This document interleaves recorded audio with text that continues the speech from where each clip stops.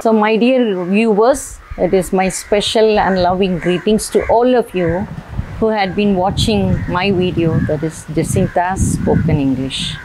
So long we had done something about the basic needs to speak well in English, questions and answers, and about the content words, about the structural words, and how to make the best use of the vocabulary, the knowledge which we have with our words, and to put them in proper sentences, some structural words and also some grammatical rules. All these are the basic items which are needed for speaking, for conveying our thoughts and feelings. So far and so long we have done it.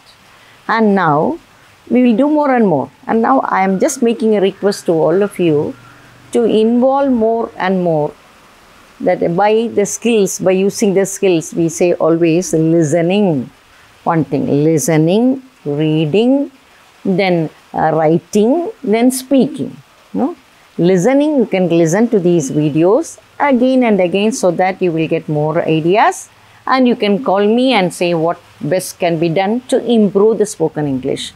So listening, not only my videos, there are so many things to listen. Even cinemas, English films, few English films even will give you correct sentences. Good standard movies you can see. Some telemovies, something of these will, when you listen, even more videos about spoken English, listening will always help us to speak well. That is one thing. And also reading. Nowadays reading habit is gone. Reading habit is not much found, because we always look at the videos, we enjoy the TV shows, TV serials and all these.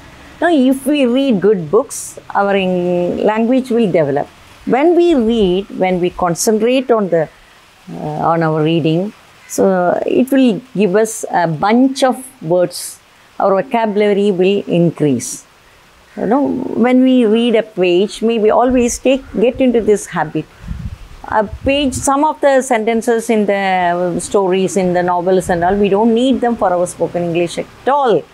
So a few, when we go through the book, in one page, just mark 5 sentences, you know, and try to read it again. Just 5 simple sentences like, when did you come home? When did you meet your nephew? When are we going for the next trip to Kashmir?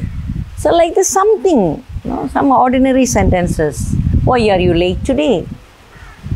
What is your plan for tomorrow? Something may be there in the novels. No? Look into such sentences and questions and have 5 in your mind, 5 sentences from each page.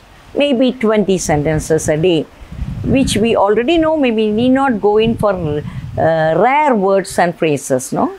Some people are crazy of it, to use some rare words which are not commonly used.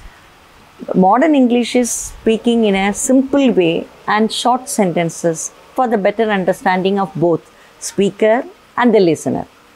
So we need not go in for the words which are not at all used in our day-to-day life. Just the commonly used words. Simple sentences, maybe with a subject, verb and an object, and in between maybe few prepositions. One preposition may be in one sentence. That's quite enough to enrich our vocabulary and also spoken English. So in that way, listening, reading, and then we can also write. That's what I said. When we mark few sentences in each page, maybe for 5 pages, maybe 20 sentences or 25 sentences we can mark, and we can have a diary to write it down again. When we read it, sure it will help us. And when we write with our own handwriting, and when we just read it, our own writing, put in words in our own diary, it will have an impact on our mind. We will be able to remember, we will be able to think about it, and we will be able to find out what is wrong. Maybe something is wrong. Maybe a phrase is not suitable for us. It is not to be rightly used for me. Then let us leave it. There are so many words and phrases. Then let's go in for some more. So in that way, when you put it in words, when we put it in writing, it has got its own impact. It has got its own result. So let us have the writing practice also, and at the end, after all these 3 items, that is listening, reading, then writing, then we will start practicing the speaking skill. That is, spoken English can be practiced afterwards, later on. After practicing all these, our mind should be very clear with this. What are the good adjectives we can use at home with our friends? You speak very softly.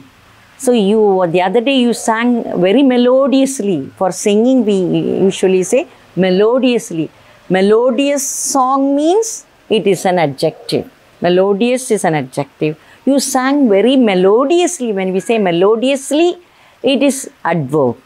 So when we speak, we need not say what is adjective and what is adverb, but let us have in our mind, no? So the other day when we went for a party, for the dinner program in the restaurant, you spoke very melodiously, very sweet voice you have. The way you stood on the stage was really appealing, was really impressive.